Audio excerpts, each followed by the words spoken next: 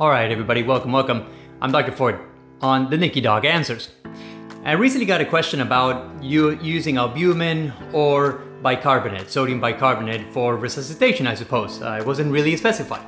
So let's talk about using albumin and sodium bicarbonate, or we'll just sort of focus on bicarbonate. So these are two very different solutions for resuscitation. Let's focus right now on albumin.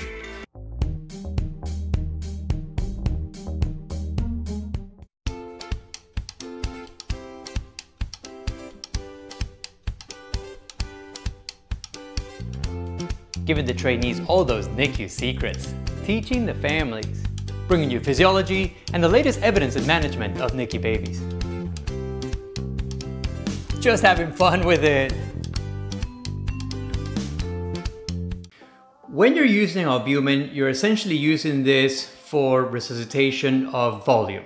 So you're assuming that we have hypotension, meaning there's been low blood pressure for whatever reason. Let's just assume we have a patient that has shock. It could be because of sepsis, so we're going to focus on you have either volume loss because the volume is either seeping into the tissues, or you have volume loss because there's been some tissue tear and you're losing it either outside of the body or you're losing it into some, let's just imagine abdominal cavity, or because there's been a lot of swelling, you're sort of losing it outside of the blood vessels into the tissues, as I mentioned already. So either way, you're losing intravascular volume. So you have to go ahead and replete. You have to go ahead and give that volume back. So you can give that as normal saline. That's usually sort of the quickest thing to give it. NaCl, it's essentially salt diluted in water. And why do we do that? The first thing to do, it's easy to get, it's usually readily available, and you give that volume. The sodium is really what pulls the water, you give that. The problem with that is that it doesn't have something called oncotic pressure. What does that mean?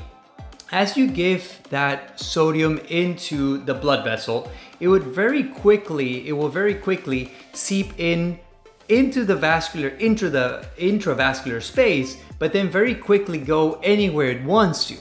You see, when we're talking about blood vessels, sometimes when we're talking about cardiovascular issues, we call them pipes, but they're really not pipes, they're actual cells. They're moving organisms. Well, not organisms because those are multicellular, but they're actually cells and they're stuck together. And like that, they have walls and they basically move and they have little spaces between the walls.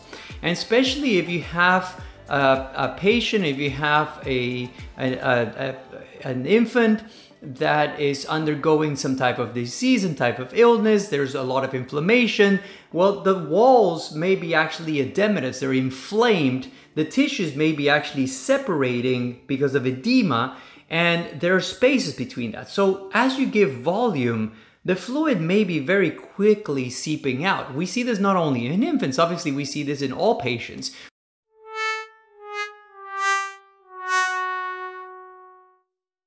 So let's talk about what oncotic pressure is.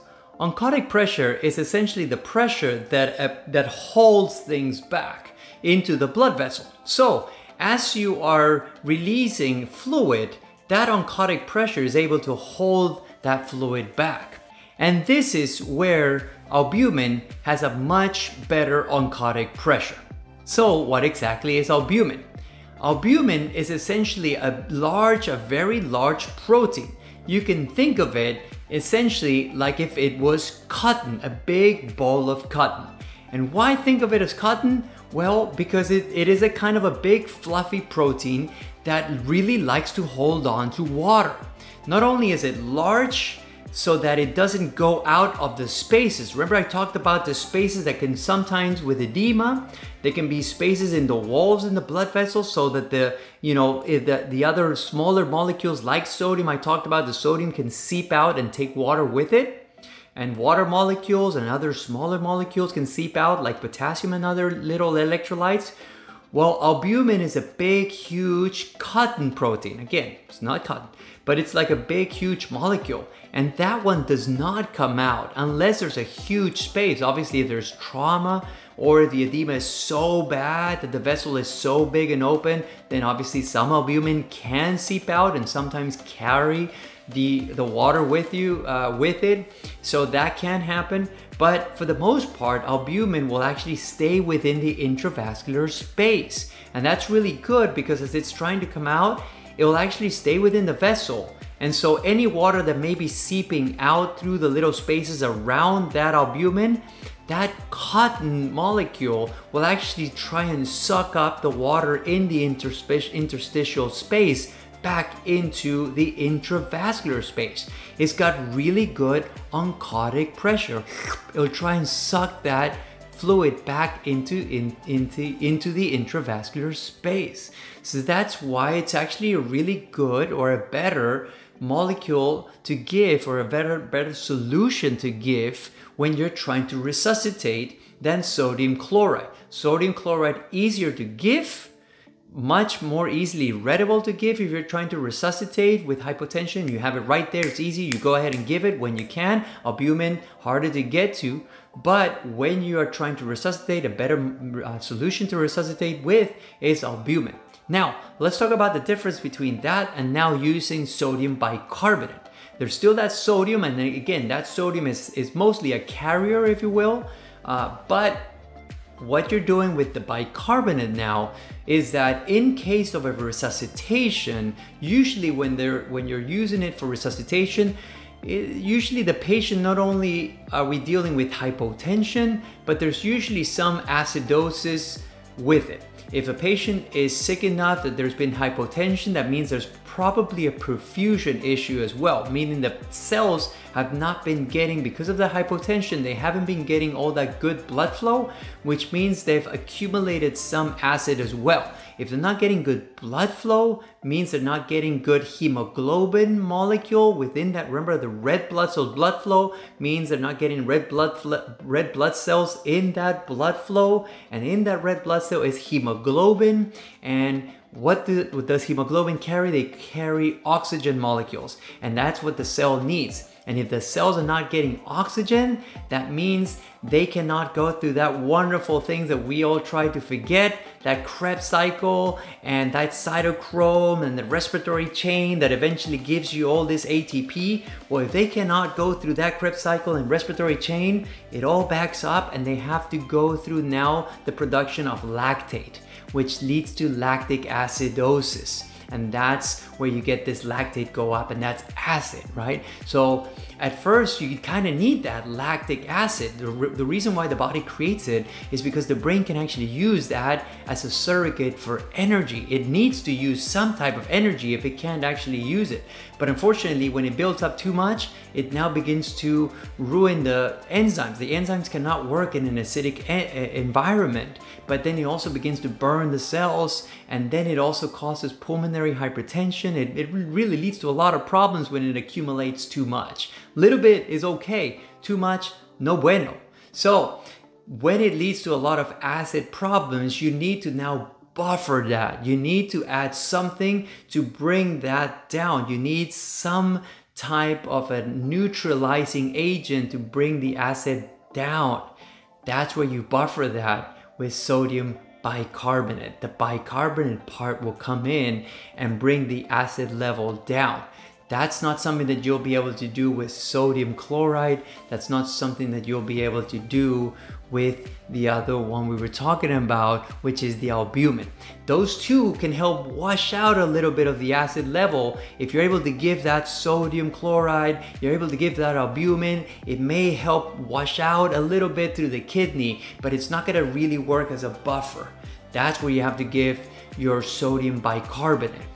One thing you have to be really careful though is that as you're giving the bicarbonate, it's a 1-to-1 solution of sodium, which means you're going to be giving a lot of sodium to get that bicarbonate, okay? And you have to watch out for this because it will actually, it's a lot of sodium that you're carrying in to be able to give that bicarbonate, two effects will happen.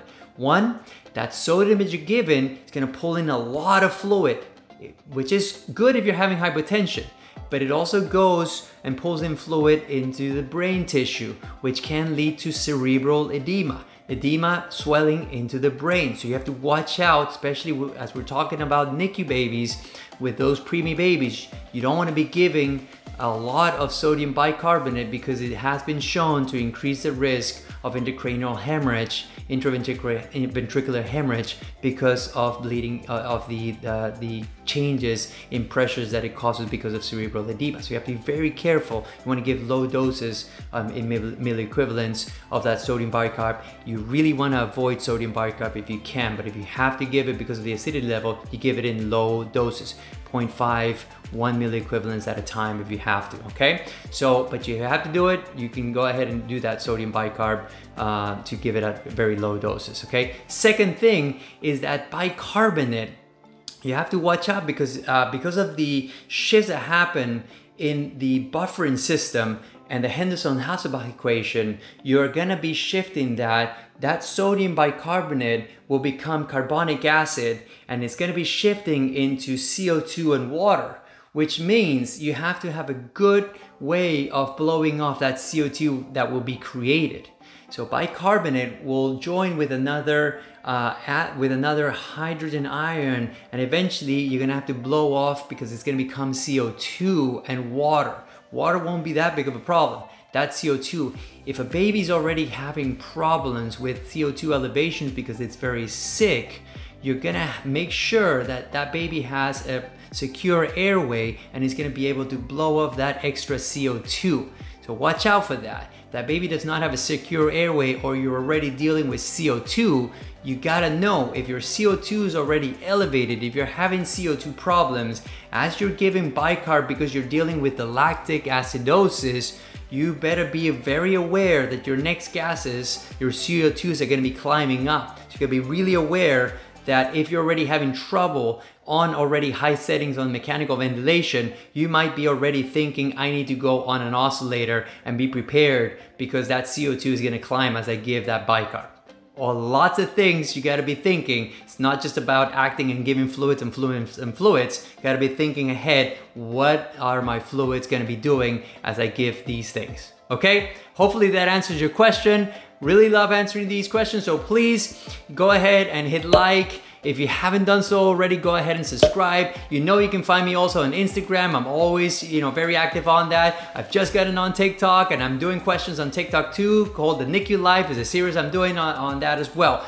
So please go ahead and like, subscribe, join those other two social media. If you haven't followed me on those, please go ahead and do so. And really important too, go ahead and in the comment section, ask me a question. That's what I'm here for, so please ask me a question on the comment section, and that's what I'm here for, the NICUDoc answers. And next question could be your question. All right, see you with the next one. Thank you.